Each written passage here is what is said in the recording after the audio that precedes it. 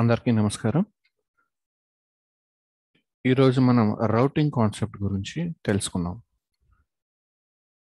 So ASP.NET MVCలో routing అంటే ఏంటంటే it is responsible for mapping the incoming browser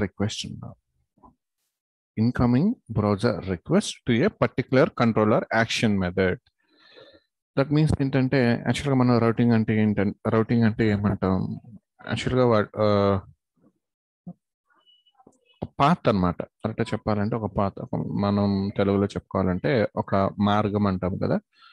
so మనం ఇక్కడ తీసుకుంటున్న కంట్రోలర్స్ అండ్ కంట్రోలర్లో ఉన్న యాక్షన్ మెథడ్స్ అండ్ దానికి పాస్ చేసే పారామీటర్స్ అనేవి ఏ ప్యాటర్న్లో ఉండాలి అనేది డిసైడ్ చేసేది రౌటింగ్. సో వాటిని మనం ఎలా ఇవ్వచ్చు, సో యూఆర్ఎల్ ప్యాటర్న్ అంటాం. సో యూఆర్ఎల్ ప్యాటర్న్ అనేది మనం ఎలా ఇస్తామో అండ్ నెక్స్ట్ ఈ కంట్రోలర్లో యాక్షన్ మెథడ్స్ అండ్ పారామీటర్స్ కూడా మనం అలానే పాస్ చేయాలన్నమాట. సో దీన్ని సెట్ చేయటం అనేది మనం రౌటింగ్ కాన్సెప్ట్లో చేస్తాం మనం. సో ఇన్ జనరల్ మనం ఎప్పుడైతే ఒక కంట్రోల్ డిఫాల్ట్ క్రియేట్ చేస్తున్నామో, సో అది వచ్చేసి సపోజ్ నేను ఇక్కడ క్రియేట్ చేస్తున్నాను చూడండి. ఒక కంట్రోలర్ అనేది బై డిఫాల్ట్గా కంట్రోలర్ అనేది సపోజ్ నేను హోమ్ కంట్రోలర్ అని నేను క్రియేట్ చేశాను అనుకున్నాం. సో హోమ్ కంట్రోలర్ అనేది నేను క్రియేట్ చేసిన తర్వాత సో కంట్రోలర్ వచ్చేసి home and next action method వచ్చేసి నాకు ఇక్కడ ఇండెక్స్. సో ఇది ఈ రౌటింగ్ అనేది మనకి ఎక్కడ ఉంటుందంటే ఎప్పుడైతే మనం ప్రాజెక్ట్ అనేది క్రియేట్ చేస్తామో అప్పుడు బై డిఫాల్ట్గా రౌట్ కాన్ఫిగ్ ఫైల్లో అండ్ అలాగే నెక్స్ట్ థింగ్ వచ్చేసి మనకి global.ajax ఫైల్ ఉంటుంది. సో దానిలో వచ్చేసి మనకి ఈ రౌటింగ్ సంబంధించిన ఫైల్స్ అనేవి మనకి క్రియేట్ అవుతాయి. సో ఫస్ట్ ఇక్కడ చూద్దాం. ఫస్ట్ థింగ్ 2017-2019 వర్షన్లో వచ్చేసి మనకి app_start అనే ఫోల్డర్ ఉంటుంది. దాంట్లో రౌట్ కాన్ఫిగ్ అని ఉంటుంది. సో దానిలో ఓపెన్ చేస్తే మీకు ఇలా రిజిస్టర్ రౌట్స్ అని ఉంటుంది. సో దీనిలో ఇక్కడ మనకి రౌట్ పాత్ అనేది మనకి ఇక్కడ డిఫైన్ చేసి ఉంటుంది అనమాట. సో దీనిలో చూడండి బై డిఫాల్ట్గా రౌట్ నేమ్ వచ్చేసి ఇక్కడ చూడండి డిఫాల్ట్ అని ఉంది. రౌట్ నేమ్ వచ్చేసి డిఫాల్ట్ అని ఉంది. అండ్ యూఆర్ఎల్ ప్యాటర్న్ అనేది మనకి ఎలా ఉంది, ఫస్ట్ కంట్రోలర్ ఉండాలి, తర్వాత యాక్షన్ మెథడ్ ఉండాలి, తర్వాత ఐడి. సో కంట్రోలర్, ఏ కంట్రోలర్? Home controller. సో ఇక్కడ దీంట్లో మనకి ఒక కంట్రోలర్ ఉంది కాబట్టి home controller and action method వచ్చేసి ఇండెక్స్ అండ్ ఐడి ఆప్షనల్. ఇక్కడ మనం ఇస్తే తీసుకోవచ్చు, లేకపోతే లేదన్నమాట. అండ్ global.ajax ఫైల్లో మనకి ఏముంటుందంటే ఈ రిజిస్టర్ రౌట్స్ అనేది. సో ఇక్కడ ఏ మెథడ్ అయితే ఉంటుందో స్టాటిక్ మెథడ్, అదే మెథడ్ మనకి ఇక్కడ డిఫైన్ చేస్తున్నాం, రైట్? సో అండ్ ఇది రౌట్ టేబుల్ డాట్ రౌట్స్ అన్నాం. రౌట్ టేబుల్లో ఉన్న రౌట్స్ అంటే ఇదేంటి, మళ్ళీ రౌట్ టేబుల్ అంటే ఏంటి డౌట్ రావచ్చు మీకు. సో ఇది గుర్తుపెట్టుకోండి. ఫస్ట్ పాత్ అనేది మనం ఇలా బై డిఫాల్ట్గా ఇలా తీసుకుంటుంది. మనం కావాలంటే మళ్ళీ క్రియేట్ చేసుకుంటాం. సో దీంట్లో ఉంటుంది అనమాట. Next concepts 1 by 1 step by step వస్తాయి రౌటింగ్ కాన్సెప్ట్స్. అండ్ నెక్స్ట్ ఇది రౌట్ టేబుల్ గురించి మాట్లాడుకున్నాం. రౌట్ టేబుల్ అంటే ఏంటంటే ఎప్పుడైతే ఇక్కడ రౌట్స్ మనం క్రియేట్ చేస్తున్నామో ఇక్కడ రౌట్ నేమ్ ఏంటి, డిఫాల్ట్గా మనకి ఇక్కడ బై డిఫాల్ట్ ఇది రౌట్ నేమ్ వచ్చేసి డిఫాల్ట్ అని ఉంది. అలా కాకుండా నేను ఇంకొక రౌట్ని నేను క్రియేట్ చేసుకున్నాను అనుకున్నాం. సో దాని నేమ్ వచ్చేసి నేను స్టూడెంట్ అని ఇచ్చాను, రైట్? సో కంట్రోలర్ స్టూడెంట్ అని ఇచ్చాను కాబట్టి నేను ఇక్కడ రౌట్ నేమ్ ఇచ్చాను కాబట్టి సో కంట్రోలర్ కూడా స్టూడెంట్ అని ఇస్తున్నాను. అర్థం చేసుకోవడానికి మనకి, రైట్? సో ఇక్కడ చూడండి మనకి ఇక్కడ ఎన్ని రౌట్స్ ఉన్నాయి, ఇది ఒక రౌట్ అండ్ ఇది ఒక రౌట్, 2 రౌట్స్ ఉన్నాయి. సో ఈ రౌట్స్ అనేవి మనం ఏదైతే ఇక్కడ యాడ్ చేస్తున్నామో ఇవి వచ్చేసి నాకు ఈ రౌట్ టేబుల్లో నాకు యాడ్ అవుతాయి. రౌట్ టేబుల్లో యాడ్ అవుతాయో సేవ్ చేస్తాం మనం. అండ్ ఈ ప్రాజెక్ట్ అక్రాస్ ది ప్రాజెక్ట్ మనకి ఈ రౌట్ నేమ్ అనేది మనకి యూనిక్గా ఉండాలి. ఎక్కడ సేమ్ రౌట్ నేమ్స్ అనేవి రిపీట్ కాకూడదు అనమాట.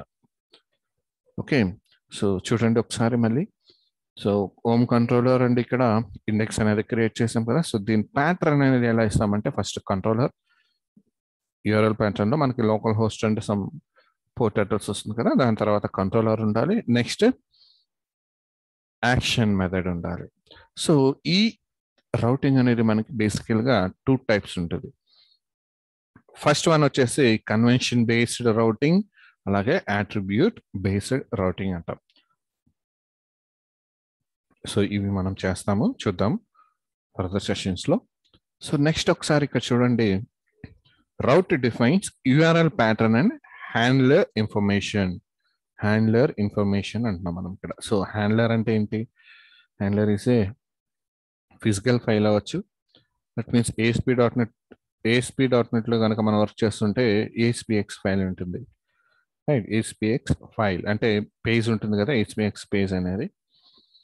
అండ్ అలాగే హ్యాండ్లర్ అనేది ఒక క్లాస్ అవ్వచ్చు, అంటే మనకి ఇచ్చిన రిక్వెస్ట్ని ప్రాసెస్ చేసే ఒక క్లాస్ అవ్వచ్చు. అలాగే కంట్రోలర్ కూడా అవ్వచ్చు అనమాట హ్యాండ్లర్ అనేది. అండ్ నెక్స్ట్ థింగ్ వచ్చేసి ఈ రౌట్స్ అనేవి మనం చెప్పుకున్నాం కదా ఇంతకుముందు. సో రౌట్స్ అంటే URL pattern and handler information. So ఇవి వచ్చేసి మనకి రౌట్ టేబుల్లో స్టోర్ అవుతాయి. అండ్ రౌట్ ఇంజిన్ అనేది ఏం చేస్తుందంటే ఈ రౌట్ టేబుల్ని, రౌట్ ఇంజిన్ అనేది ఏం చేస్తుందంటే ఈ రౌట్ టేబుల్ని తీసుకొని ఈ రౌట్ టేబుల్లో మనకి ఇన్కమింగ్ HTTP రిక్వెస్ట్ ఏదైతే వస్తుందో దానికి మ్యాచ్ అయ్యే రౌట్స్ ఏమైనా ఉన్నాయా ఫైండ్ అవుట్ చేసుకుంటుంది.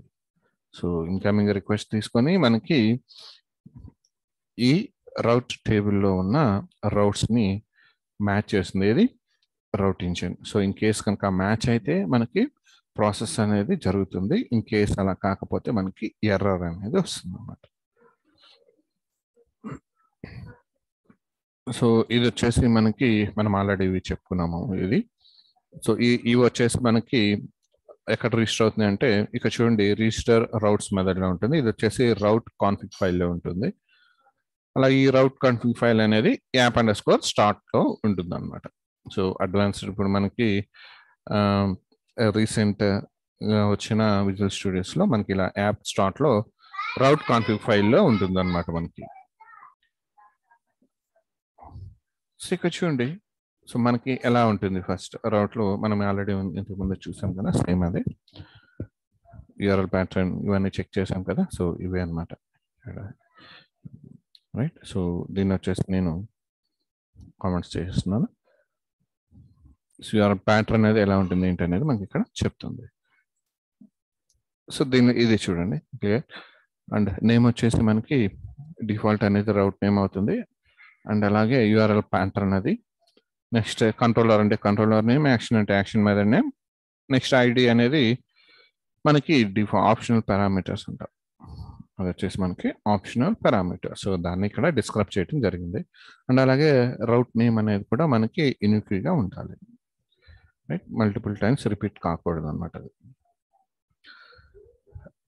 అండ్ నెక్స్ట్ ఇది వచ్చేసి మనకి ఎక్కడ ఇప్పుడు మనకి రౌట్ కాన్ఫిగ్ లో మనం కాన్ఫిగర్ అనేది చేస్తున్నాం మనం, బట్ అది ప్రాజెక్ట్ స్టార్ట్ అయినప్పుడు మనకి అది ఎక్కడ యాడ్ అవుతుందంటే global.ajax ఫైల్లో మనకి యాడ్ అవుతుంది. ఎక్కడ application_start. application_start లో మనకి ఇక్కడ రిజిస్టర్ చేయబడుతుంది రౌట్స్. సో దాని డిస్క్రిప్షన్ అన్నమాట. అండ్ నెక్స్ట్ ఇది మనం అడ్వాన్స్ వర్షన్ 2019 కానీ అలా చూసుకుంటే దానిలో global.ajax ఫైల్ ఓపెన్ చేస్తే మనకి application_start లో మనకి ఇలా ఉంటాయి అనమాట. సో దాంట్లో వచ్చేసి కాన్ఫిగ్ ఫైల్స్ ఉంటాయి, ఫిల్టర్ కాన్ఫిగ్ కానీ, రౌట్ కాన్ఫిగ్ కానీ, బండిల్ కాన్ఫిగ్ కానీ ఇలా. సో ఇవన్నీ అడ్వాన్స్ వర్షన్లో ఇలా కాన్ఫిగ్ ఫైల్స్ అనేవి మనకి ఇలా వస్తుంది అనమాట. అండ్ నెక్స్ట్ వీటిని మనకి ఇక్కడ చూడండి యూఆర్ఎల్ ప్యాటర్న్స్ ఉన్నాయి. Just local host and port address ఇచ్చామంటే ఇక్కడ బై డిఫాల్ట్ గా కంట్రోలర్ అండ్ యాక్షన్ మెథడ్ అనేవి తీసుకుంటుంది. అలా కాకుండా జస్ట్ హోమ్ అని ఇచ్చామంటే ఇక్కడ మనం హోమ్ ని అసైన్ చేసినట్టు, బట్ యాక్షన్ మెథడ్ అనేది బై డిఫాల్ట్ గా తీసుకుంటుంది. అండ్ అలాగే యాక్షన్ మెథడ్ యూఆర్ఎల్ తో పాటు మనకి కంట్రోలర్ అండ్ యాక్షన్ మెథడ్ రెండు ఇచ్చామంటే సో రెండు నార్మల్గా తీసుకుంటుంది, బట్ ఐడి అనేది నన్ను ఉంటుంది అనమాట, రైట్? సో ఇంకా ఫుల్ డిస్క్రిప్షన్ వచ్చేసి controller, action method and parameter. So pass చేస్తే పర్టికులర్ డీటెయిల్స్ ఏదైతే ఉన్నాయో దాన్ని కంట్రోలర్ సంబంధించి కంట్రోలర్ అండ్ యాక్షన్ మెథడ్కి సంబంధించి యాక్షన్ మెథడ్ అండ్ పారామీటర్కి సంబంధించి ఐడి ఉంది కదా, సో వాటికి డైరెక్ట్గా ఇవి అసైన్ అవుతాయి అన్నమాట.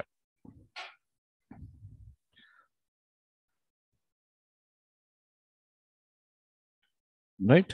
సో బేసిక్గా రౌటింగ్ గురించి తెలుసుకున్నాం అండ్ దీంట్లో ఉన్న టైప్స్ గురించి నెక్స్ట్ సెషన్లో తెలుసుకున్నాం. Thank you.